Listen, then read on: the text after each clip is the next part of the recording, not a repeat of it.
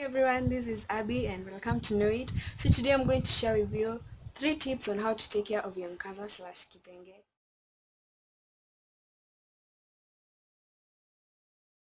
That don't wash that thing in hot water. Most of the Ankara design or fabric is made out of loose color.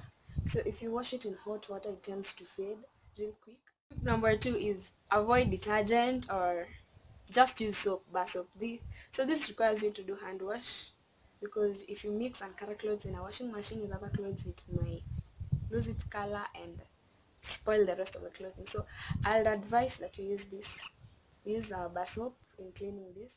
Okay, tip number 3, I'll advise that you soak the clothes in salty water. Salt has an effect on helping in fastening dyes into fabrics, so it will reduce the amount of losing of color. And if you can, please, as you rinse it, try and wring a lot of water out of it before you hang it. This is a bonus tip. So for those people who hang clothes and don't wash using the washing machine, I'll advise you to hang the cloth inside out and hang it under a shade. We know that the sunlight is a natural bleacher, so if you leave it at the sun for a long time, it's going to fade and it's going to lose its color. So bye bye for now, and I wish you all the best in everything that you do. Please subscribe and I'll be happy if I help you in any way. Like my channel.